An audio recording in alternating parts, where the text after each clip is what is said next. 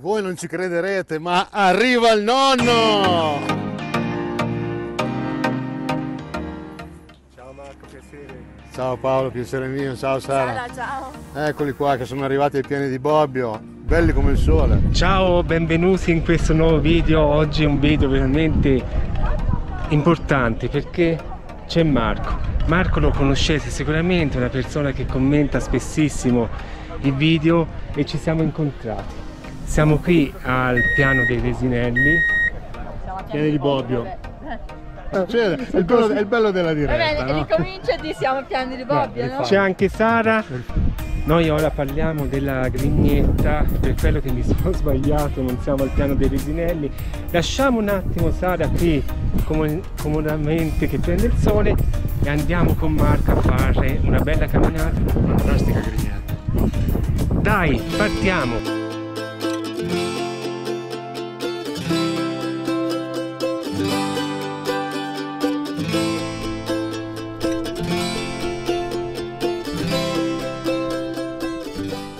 Allora Marco, finalmente ci siamo incontrati. Con grande piacere da parte mia. Ma anche da parte mia, perché hai dato veramente un contributo grossissimo al canale con i tuoi commenti, sono stati veramente importanti. Sai qual è stata, Paola, la cosa più bella dell'incontrarti? Aver scoperto che dal vero sei esattamente la stessa persona dei video. Caso. La tua grandissima genuinità, la tua grandissima umanità, se vuoi, il tuo grandissimo amore per la montagna che si riflettono ancor più dal vero che non nei media. Madonna, quindi mi fai commuovere, meno male. Non lo tolgo perché si vede la pelata. C'ho gli occhiali, meno male. Grande Paolo. Non si vede la commozione. Grandissimo incontro. Grazie. Felice Marco di averti incontrato e conosciuto dal vero. Allora Marco, come domani faccio il post proprio su questa cosa qui, praticamente mi ha inviato tutte le foto e anche la traccia GPS che ho già messo sul sito arrivalnonno.it che riguarda la Direttissima Grignetta, sì. E oggi parliamo un po' di questa cosa qui, poi magari faccio montaggio se te cioè ce l'ho già le foto, quindi posso fare un montaggio con le tue foto e ci descrivi un po' quella che per me penso che sia una degli itinerari più belli sulla Grignetta, perché passa dal Campaniletto e quindi è la via che ha fatto Walter, cioè la prima scalata che ha fatto, la prima salita di Bonatti, quindi praticamente il battesimo sulla roccia di Walter Bonatti. Quindi si sta parlando veramente di un itinerario fantastico. Assolutamente sì, è un itinerario bellissimo, prima di tutto perché si entra veramente, a mio avviso, nel cuore della Grignetta. E la Grignetta la si percepisce anche dal basso, in tutta la sua forza, in tutta la sua essenza, in tutta la sua bellezza, ma è addentrandosi in mezzo a quelle guglie che sfiorano il cielo, in quell'anfiteatro di roccia, in quella cattedrale di roccia, mi piace definirla, che la Grignetta esprime tutta la sua essenza. E la Direttissima, secondo me, è proprio come dire, il miglior passaggio che si possa fare per assaporarla al 1000%. La Direttissima è un sentiero attrezzato, sia chiaro, non è un sentiero adatto ai bambini e alle famiglie, non è un sentiero adatto a tutti, è un sentiero che richiede un minimo di esperienza. In montagna bisogna sapere appoggiare le mani sulle rocce, è un sentiero comunque attrezzato, sicuro, che può fare pressoché chiunque abbia un minimo di esperienza, però con le dovute protezioni.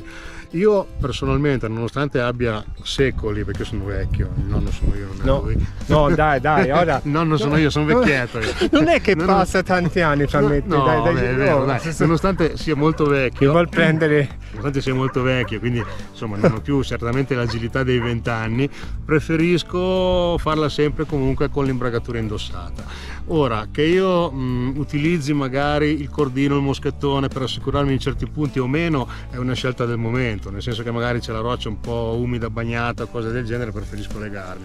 In caso contrario, ho la mia imbragatura, ho il mio cordino, ho il mio, se voglio, kit da ferrata e all'occorrenza è lì pronto. Il fatto di trovarsi in una situazione spiacevole, scomoda e non avere un'imbragatura addosso rende la cosa molto più complessa, quindi io consiglio sempre in questi casi non è un consiglio, ciò che faccio io, poi ognuno è libero di muoversi come meglio crede, di avere una protezione comunque sempre a portata di mano. Dopodiché il sentiero è facile di per sé, quindi non richiede l'utilizzo di assicurazioni o cose del genere, però è altrettanto vero che se scivola un piede in certi punti si fanno 500 metri di volo, per cui Marco, si fa insieme. si fa insieme, tassativo. Ritorno. Assolutamente, ti aspetto. Ora la Grignetta è là dietro tra le nuvole, non so se si vede, anzi non si vede completamente. Non si vede proprio, purtroppo. E soprattutto, però ci torniamo. ci diamo dai. un appuntamento. Assolutamente. Perché comunque Paolo, visto che tu non sei qui casualmente, ma sei stato ieri in quel meraviglioso tempio che è la Grignetta, sai esattamente di cosa parlo. Per cui sono certo che tu l'hai amata quanto la amo io. Ti dico Marco, forse dal video che poi vedrete in seguito, che chiaramente devo ancora montare perché sono qui con te, quindi ti dico la verità, lassù avevo gli occhiali e un po' mi sono emozionato. La montagna unisce, la montagna emoziona. La montagna è emozione in quanto tale. Perché poi c'era anche le persone che erano lì, che volevano pernottare, diciamo, in quell'UFO o in quel modulo lunare nella nottata. Due parole, poi soprattutto si vedeva da parte della Grigna settentrionale che veramente da quel lato lì è veramente bellissima. È imponente, sì. Sì. È mastodontica, veramente si contrappone con la sua imponenza, allo stesso tempo gentile, all'estrema eleganza della Grignetta, che comunque con le sue guglie è molto più, non so, io a volte paragono la Grignetta a una danzatrice. È bellissimo. Sì. È bellissimo, non so. Per me, scusate, ma per me la montagna è comunque emozione, basta. Io ci sono nato sui monti e per me la montagna è tutto. E si capisce allora che quei giovani che non erano alpinisti, non erano conosciuti, erano semplicemente dei giovani che ne uscivano praticamente dalla guerra, scappavano, diciamo, da Lecco, no? E salivano su al piano dei Resinelli per esplorare queste vette. Esatto, erano degli esploratori, cioè volevano conquistare qualcosa di nuovo, volevano mettere alla prova le loro capacità. Era l'alpinismo tradizionale, era un alpinismo completamente diverso da come lo si intende oggi, era un alpinismo fatto di abnegazione, fatto di assenza di possibilità economiche, fatto di assenza di attrezzature, quindi con quel poco che si aveva ci cercava di conquistare la vetta, sfruttando ogni minima fessura, sfruttando, come dice grande Bonatti, grande Cassin, parecchio ferro, spesso e volentieri, ma era necessario perché senza quello non si avevano le attrezzature odierne, quindi non era possibile. Erano altri tempi, quindi non dico che fosse meglio, che fosse peggio, era un alpinismo diverso, era un alpinismo a mio avviso più umano. Si concordi? Concordo. Ecco. Non aggiungo altro, hai parlato benissimo. Ora vi lascio, praticamente vi faccio vedere l'itinerario che ha fatto ad Anello, fra l'altro, quindi è un bel giro che hai fatto. Sì. L'altro sabato mi sembra, no? L'ho fatto sì, l'altro sabato, esatto, sì. C'è una giornata bellissima, spettacolare, senza una nuvola, e lì si poteva godere veramente di tutto. Dalle rocce ai laghi, al cielo, insomma. Ok, guardiamo un attimo il giro che ha fatto Marco sulla Grigna lo scorso sabato e dopo ci diamo i saluti. Ora vediamo in dettaglio sulla mappa il giro che ha fatto Marco. Puoi parcheggiare comodamente la macchina ai piani dei Resinelli. Da qui prendi il sentiero numero 8, la Direttissima. Nella seguente foto vediamo Marco alla scaletta del caminetto Pagani. Dopo un tratto attrezzato possiamo ammirare il campaniletto contrassegnato nella mappa con numero 10. Dopo il canale dell'Angelina seguiamo le indicazioni per il sentiero Giorgio 8A. Alla fine incrocia il Cecilia, poco prima del Colle Garibaldi, dove è stato girato questo video da Marco.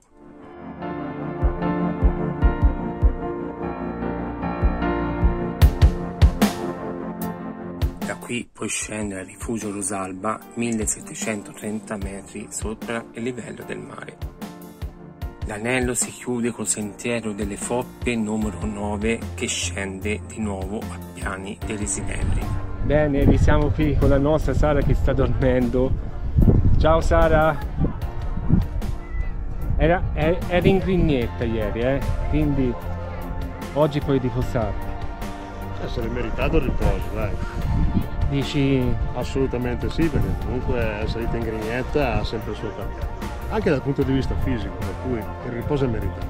Poi sotto il sole, ieri era anche abbastanza caldo. Ieri era proprio caldo sicuramente, poi passi tutta la salita, dritta come una mano, tutta sotto il sole, insomma, se l'è meritato. Ok, spero che questo video vi sia piaciuto, ti invito a iscriverti al canale, a cliccare sulla campanellina per ricevere la notifica dei prossimi video e di lasciare un bel commento. Ciao da me, da Marco. Ciao a tutti e da Sara. Iscrivetevi. Keep in touch e buona montagna a tutti.